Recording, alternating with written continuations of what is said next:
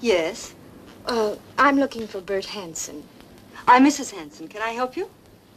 Oh, it's very important I see Bert. Is he in? Bert? No, he just left. Won't you come in? Oh, thank you. I'm Virginia Hansen.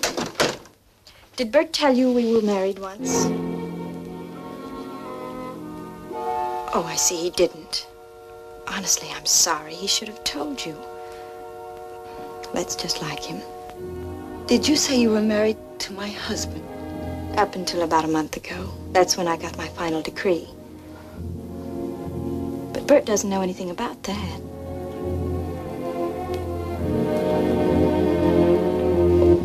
You look sick. Won't you sit down, Mrs. Hansen? I'm a little confused. I know how you feel. I was married to him, too. You must be mistaken. After all, the name Bert Hansen isn't a very unusual one. Bert couldn't have changed too much.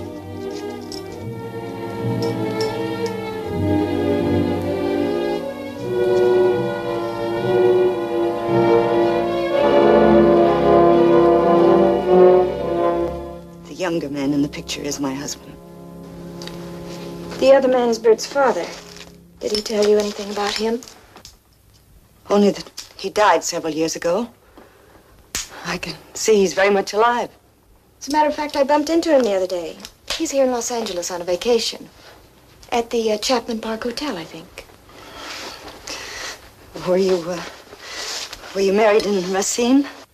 Why Racine? We're from Chicago. That's where we were married. Oh, please bear with me.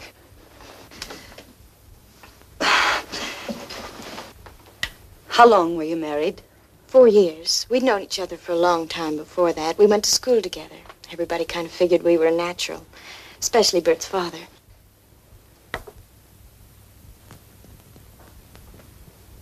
Yet you divorced him. Well, what would you do? One day he just walked out.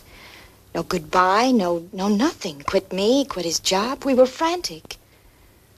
And then in the meantime, we heard about some trouble he'd gotten into before he enlisted. Shoplifting. Just little things. They came and took back some little presents he'd given me. We thought divorce was the only thing. You keep saying we. Well, Bert's father. He was really going crazy. He made good to the stores. He's a wonderful man. Bert's father, I mean. He's very kind and considerate. Obviously, you came here for a reason. Well, yes.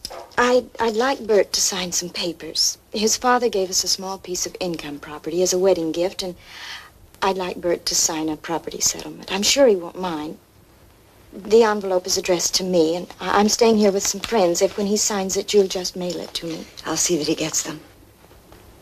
I hope there won't be any trouble. There won't be. Thank you again, and I appreciate it very much. I'm sorry. Well, how did you find out about Bert and me?